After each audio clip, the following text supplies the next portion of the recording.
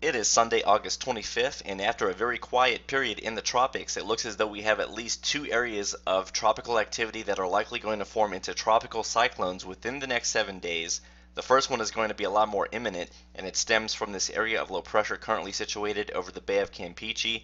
This low is likely to strengthen into at least a tropical depression, but more than likely a tropical storm as it continues to move westward towards Mexico. And the second feature has not been plotted on this map yet, but we do have a very strong tropical wave over Western Africa, and long-range model guidance is showing that this will develop into a tropical cyclone within the 5 to 7 day period over the central Atlantic. The latest tropical weather outlook from the Hurricane Center is giving the Bay of Campeche area of low pressure a 60% chance of tropical development within the next 48 hours, and this is the highest development potential the Hurricane Center has given this system so far. And the hurricane hunters will be headed into this area of low pressure later this afternoon to determine whether or not it has become a classified tropical cyclone. Elsewhere this afternoon, you can see that there's not much happening in the tropics, at least at the moment. We do have a weak tropical wave out across the central Atlantic. No development is expected from this feature, but more importantly, this is the second and more robust tropical wave starting to exit the coast of Africa. It has not been highlighted by the Hurricane Center, but I have a strong suspicion that this is going to change over the next 48 hours. As we look into the southwest Gulf of Mexico using the latest visible satellite animation, you can see that our disturbed area of weather is coming together quite nicely this afternoon. You can see more convection continuing to develop near what appears to be a low-level surface circulation, and it's becoming very well defined on the most recent frames. And as you can see on the enhanced infrared imagery, we have a lot of convection, and it is centered near the center of circulation, so this area of low pressure is rather organized. And you can see on the water vapor that conditions are pretty favorable for intensification all the way up until the time the center of circulation moves inland. We don't have much in the way of dry air across the Bay of Campeche or southwest Gulf of Mexico, and it also looks as though that there is a rather decent upper level ridge which is helping to mitigate the vertical wind shear in the area.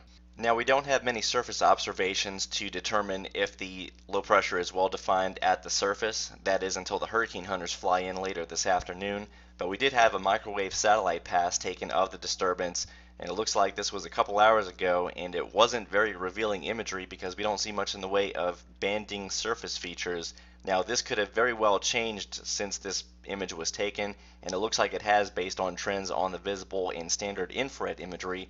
So I am rather confident that the hurricane hunters will find at least a tropical depression later this afternoon. Additional evidence also comes from the nearest Mexican radar site, and since the radar site is still far removed from the center of circulation, it's nearly a guarantee that the mid-level rotation is being picked up here aloft, so this is not quite representing what is at the surface, but it's still an indication that we have at least a very vigorous mid-level vortex, and it wouldn't take much at all for the mid-level vortex to spin down closer to the surface if it hasn't done so already. This is a look at the latest spaghetti model plots, and you have a nearly unanimous consensus with a landfall well to the south of Tampico, Mexico within the next 24 to 36 hours.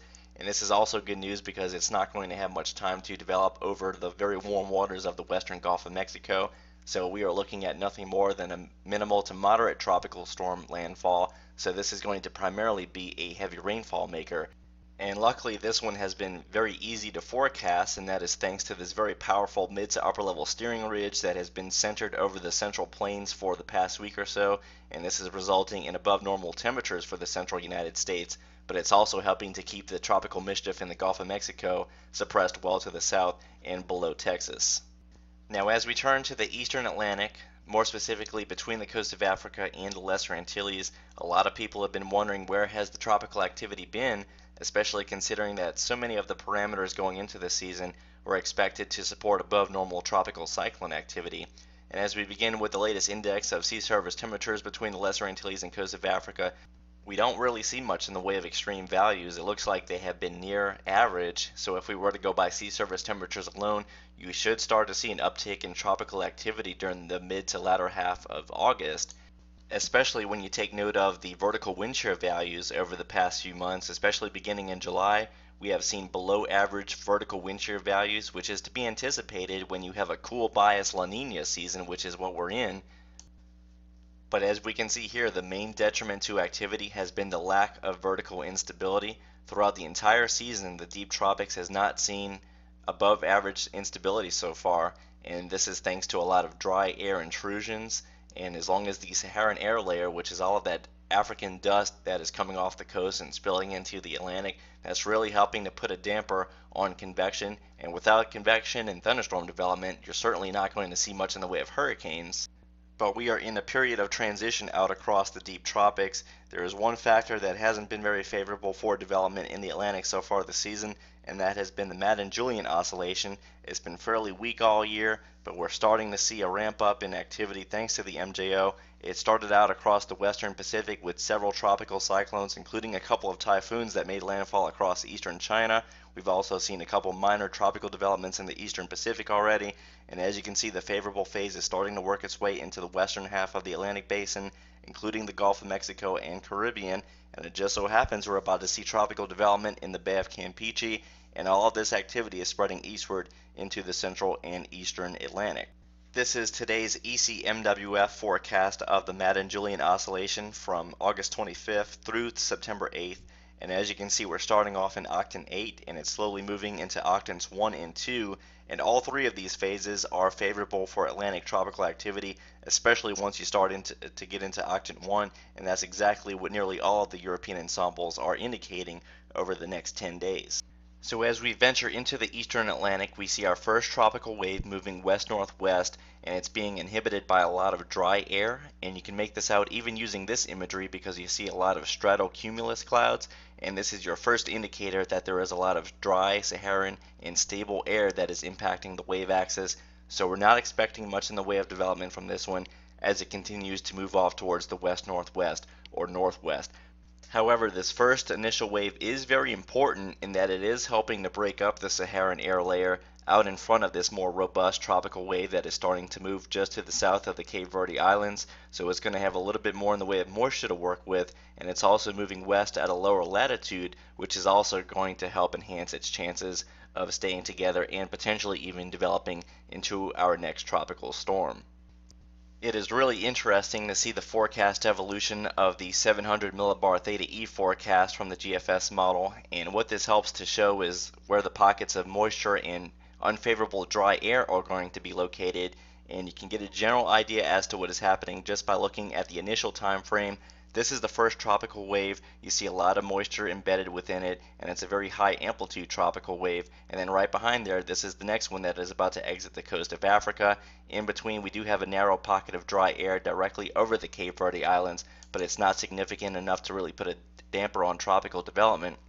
And as we go into the 5 to 7 day period, you can really see that the Atlantic tropics start to get cranking here. This is the African wave, the one that is still not quite over water, but as we go into day 7 and day 8, the GFS is really starting to crank this one up, and we have yet potentially another system starting to move off the coast of Africa. And as we switch over to the latest sea level pressure and precipitation forecast from the most recent 12Z run, this is the afternoon Sunday run of the GFS model, and this is the most bullish model run so far of this 2013 Atlantic hurricane season. Here comes the African wave, and as we go into day 5 through 7, it really starts to get cranking. That's at least a tropical storm on the verge of almost becoming a hurricane, as you would interpret this on a more dynamical global model. And here comes the third potential system, because we already outlined the one in the Bay of Campeche. This is likely to develop within the next 24 hours. I'm pretty confident that this will be our next Cape Verde system, and here comes the third one coming off the coast of Africa, as we mentioned, by day 7 or by day 8. Now, of course, as soon as we get multiple tropical cyclones that are ongoing across the Atlantic Basin, the big questions are going to be, where are these systems headed? So as we start to look into the long-range forecast, this is the 12Z GFS 160-hour or 162-hour mid-level steering. You can see both of our tropical cyclones in the central and eastern Atlantic now on the map by this time. But more importantly, we do have ridging out across the central Atlantic, although it's not very strong.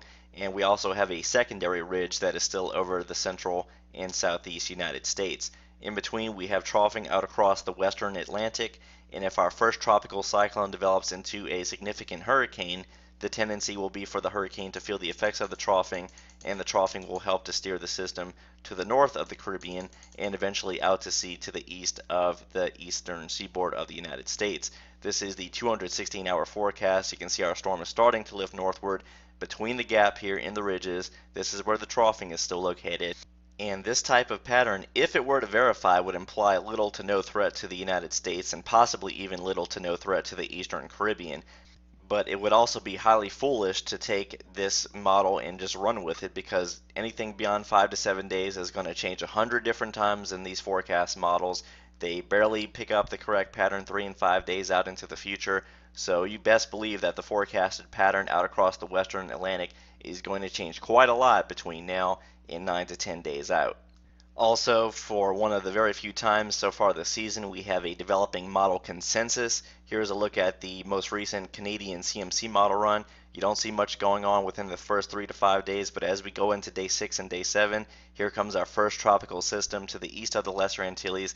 It's at least up to tropical storm intensity by this period, and here comes the next tropical wave already starting to get its act together near the Cape Verde Islands. Even more telling is the most recent ECMWF model run, and keep in mind the European has been very conservative this year.